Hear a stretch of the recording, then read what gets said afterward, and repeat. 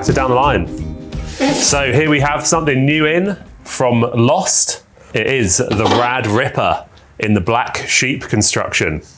We actually ordered these boards in, or decided to order these boards in, just because of the overwhelming feedback and requests from customers for this model. The Rad Ripper, I've only heard good things. So many good surfers coming into the shop have sung the praises of this model and of this board. We decided we had to order them in. So you spoke, we listened. And here they are in the black sheep. So the Rad Ripper essentially is giving you a performance shortboard just with a bit of extra chunk and a bit of extra foam. So they've got this really nice kind of foam distribution and this nice kind of chunk under your chest.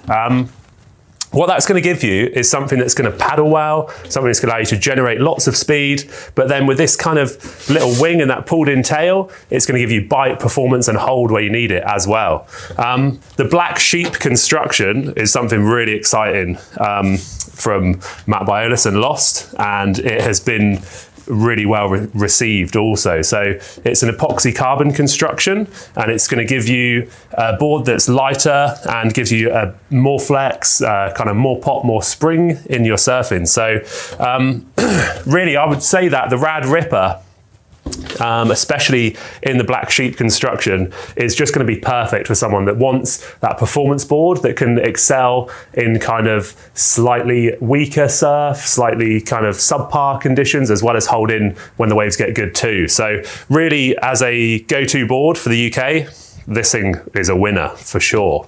So on the bottom, we've got a slight V in the nose, into a shallow single concave, and then into a deeper concave V through the fins and off the tail. That coupled with this kind of more pulled in and kind of harder rail in the back third of the board is just gonna allow for tons of hold where you need it, tons of grip through your turns, and just really allow you to have something that you can push hard in the pocket and out on the open face too.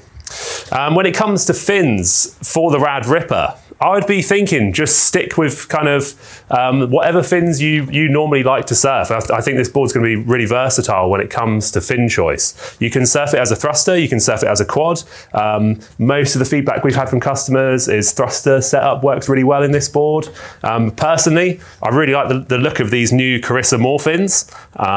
That would be my choice for this board, but some other firm favourites certainly would be the Chloe Andino FCS2 fin template, as well as the Matt Biolis Shaper Series fin template as well. Always remember, you can get your dream custom Lost board from us anytime. Head over to our website, have a little look at our board builder. You can play around and customize whatever you want. If you wanted a Rad Ripper, you can get one in PU or Lightspeed anytime.